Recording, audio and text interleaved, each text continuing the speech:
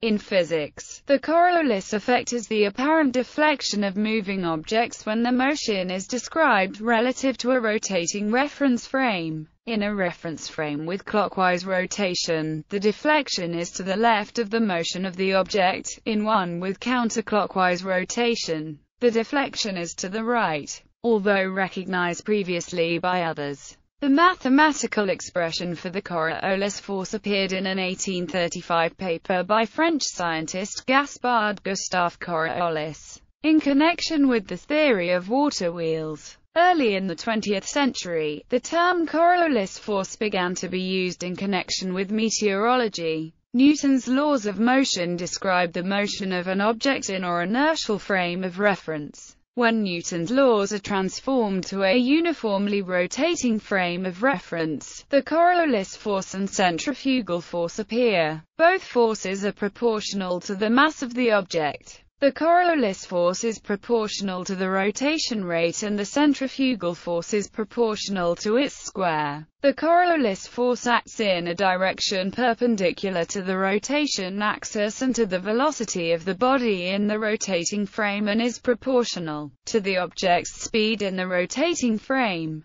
The centrifugal force acts outwards in the radial direction and is proportional to the distance of the body from the axis of the rotating frame. These additional forces are termed inertial forces, fictitious forces or pseudo-forces. They allow the application of Newton's laws to a rotating system. They are correction factors that do not exist in a non-accelerating or inertial reference frame. A commonly encountered rotating reference frame is the Earth. The Coriolis effect is caused by the rotation of the Earth and the inertia of the mass experiencing the effect. Because the Earth completes only one rotation per day, the Coriolis force is quite small, and its effects generally become noticeable only for motions occurring over large distances and long periods of time, such as large-scale movement of air in the atmosphere or water in the ocean. Such motions are constrained by the surface of the Earth, so only the horizontal component of the Coriolis force is generally important.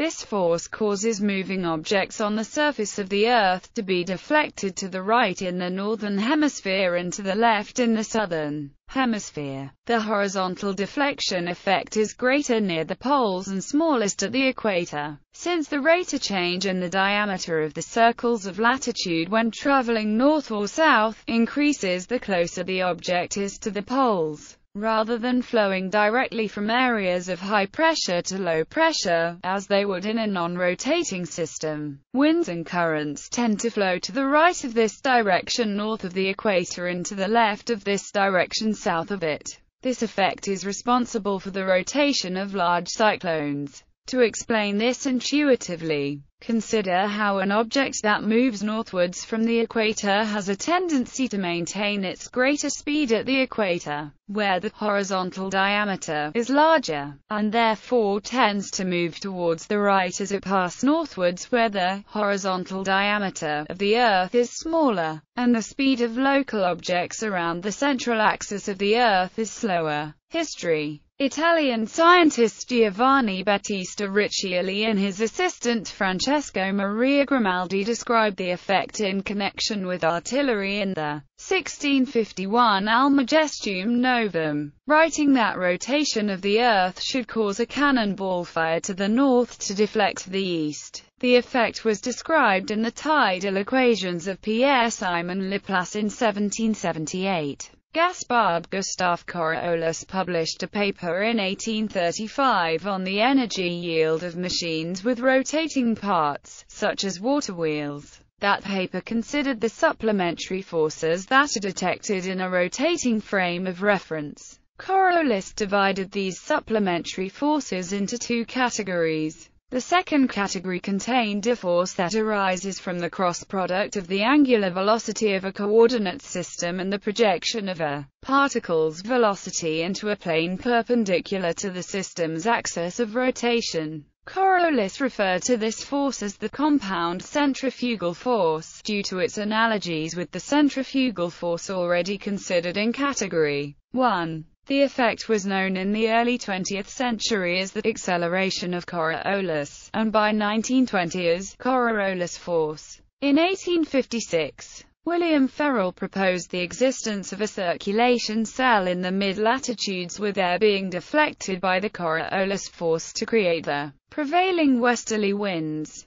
Understanding the kinematics of how exactly the rotation of the Earth affects airflow was partial at first. Late in the 19th century, the full extent of the large-scale interaction of pressure gradient force and deflecting force that in the end causes air masses to move along isobars was understood. Formula. In non-vector terms, at a given rate of rotation of the observer, the magnitude of the Coriolis acceleration of the object is proportional to the velocity of the object and also to the sine of the angle between the direction of movement of the object and the axis of rotation. The vector formula for the magnitude and direction of the Coriolis acceleration is whereas the acceleration of the particle in the rotating system is the velocity of the particle with respect to the rotating system, and omega is the angular velocity vector which has magnitude equal to the rotation rate omega and is directed along the axis of rotation of the rotating reference frame, and the times symbol represents the cross-product operator. The equation may be multiplied by the mass of the relevant object to produce the Coriolis force. See fictitious force for a derivation. The Coriolis effect is the behavior added by the Coriolis acceleration. The formula implies that the Coriolis acceleration is perpendicular both to the direction of the velocity of the moving mass and to the frame's rotation axis.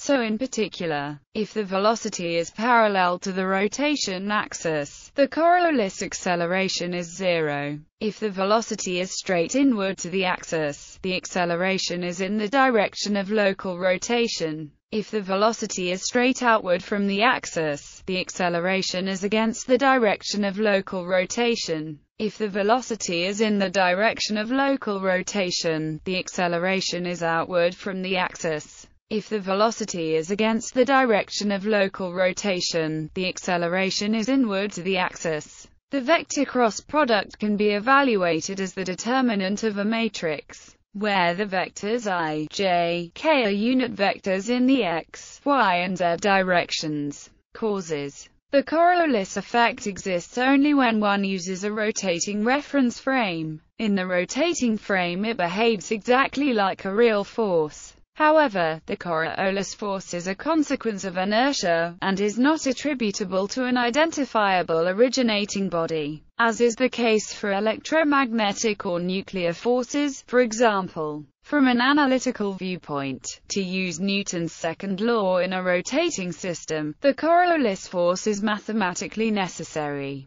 but it disappears in a non-accelerating, inertial frame of reference. For example, consider two children on opposite sides of a spinning roundabout, who are throwing a ball to each other. From the children's point of view, this ball's path is curved sideways by the Coriolis effect. Suppose the roundabout spins counterclockwise when viewed from above. From the thrower's perspective, the deflection is to the right. From the non-thrower's perspective, deflection is to left. For a mathematical formulation, see mathematical derivation of fictitious forces. An observer in a rotating frame, such as an astronaut in a rotating space station, very probably will find the interpretation of everyday life in terms of the Coriolis force accords more simply with intuition and experience than a cerebral reinterpretation of events from an inertial standpoint.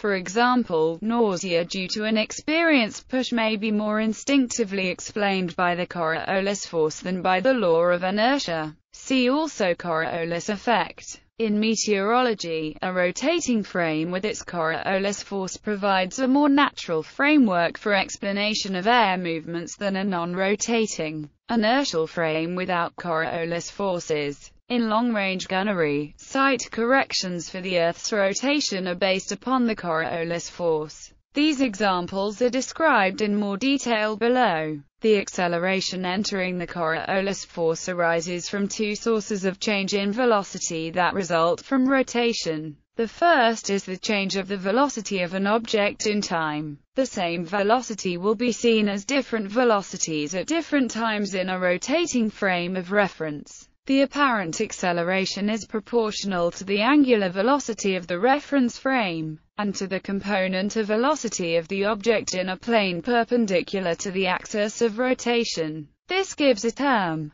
The minus sign arises from the traditional definition of the cross product, and from the sign convention for angular velocity vectors. The second is the change of velocity in space. Different positions in a rotating frame of reference have different velocities. In order for an object to move in a straight line, it must therefore be accelerated so that its velocity changes from point to point by the same amount as the velocities of the frame of reference. The effect is proportional to the angular velocity, and to the component of the velocity of the object in a plane perpendicular to the axis of rotation. This also gives a term. Length scales and the Rossby number. The time, space and velocity scales are important in determining the importance of the Coriolis effect. Whether rotation is important in a system can be determined by its Rossby number, which is the ratio of the velocity u of a system to the product of the Coriolis parameter, and the length scale L of the motion. The Rossby number is the ratio of inertial to Coriolis forces. A small Rossby number signifies a system which is strongly affected by Coriolis forces, and a large Rossby number signifies a system in which inertial forces dominate. For example, in tornadoes, the Rossby number is large. In low-pressure systems it is low, and in oceanic systems it is around 1. As a result, in tornadoes the Coriolis force is negligible, and balance is between pressure and centrifugal forces.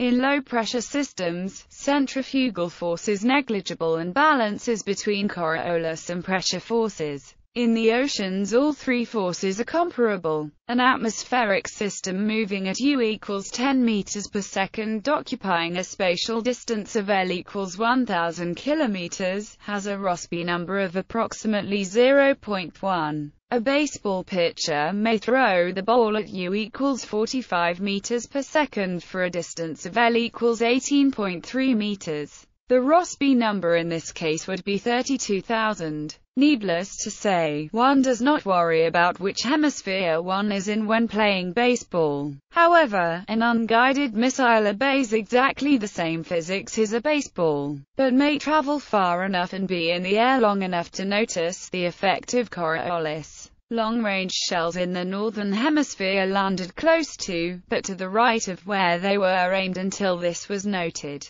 In fact, it was this effect that first got the attention of Coriolis himself.